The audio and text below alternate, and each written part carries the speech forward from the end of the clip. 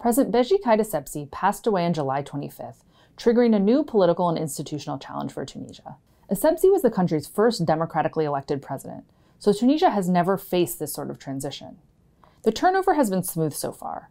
Following constitutional procedure, the Speaker of Parliament, 85-year-old Mohamed Nassour, took over as interim president within hours of the announcement of the president's death.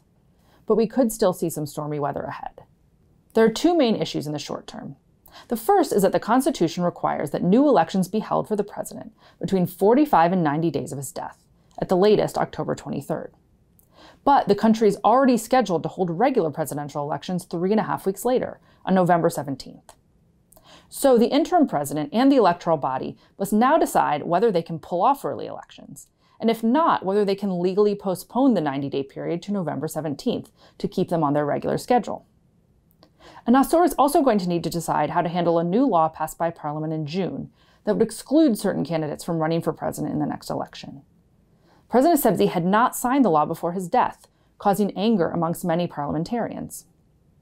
The interim president does have the power to sign the law, but doing so may be seen as acting against the wishes of President Essebsi, who had spoken out against the law. There are also some longer-term implications. The first is that this is a major blow to Nida Tunis, the president's party. The party is already fractured and operating as two competing branches, one led by his highly unpopular son, Caid Essebsi. President Essebsi's death could thus spell the end of the party. Conversely, we are likely to see positive signs for Nida's political rivals, both Ennahda and Taya Tunis. For Ennahda, with one of its own in parliamentary speakership today, this could further normalize Islamists in power. And for Taya Tunis, the party of the Prime Minister Youssef Chahed, who had defected from Nida, this could give him an opening to take the presidency in November. So all this means this will be a very interesting space to watch over the next few months.